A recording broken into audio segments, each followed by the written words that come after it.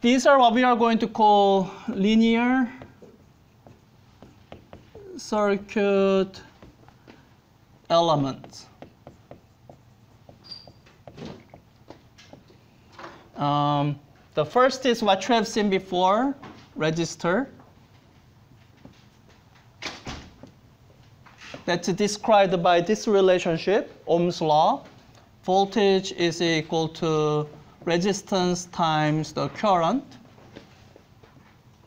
And the other two elements are what you have seen over the course of the semester so far. It wasn't introduced that way initially, but let me recast it and call them linear circuit elements. The second one is the capacitor, and that's what we are going to spend some amount of time today.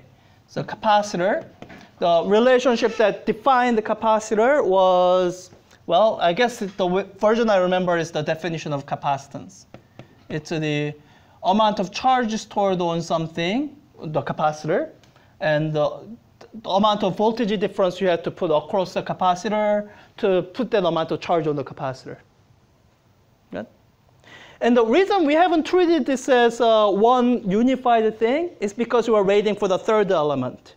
We could not describe this third element until we covered the Faraday's law. That's why it had to wait an entire semester. We couldn't just come out with this right away at the beginning. So the third element is the inductor. It's represented with a symbolic version of a solenoid, a squiggly line. So what you have to imagine is that this is a solenoid. So it's characterized by some inductance L. And I guess I never talked about unit of inductance, right? I'll just give you the name. It's measured in something called henries. Henries. Just the name, it's SI unit, which means, if you plug in all those numbers into the formulas you have seen, it's going to give you the number in Henry. So the relationship that defines an inductor is what we wrote down a while ago there. So the voltage change across the inductor is given by inductance times rate of change of current.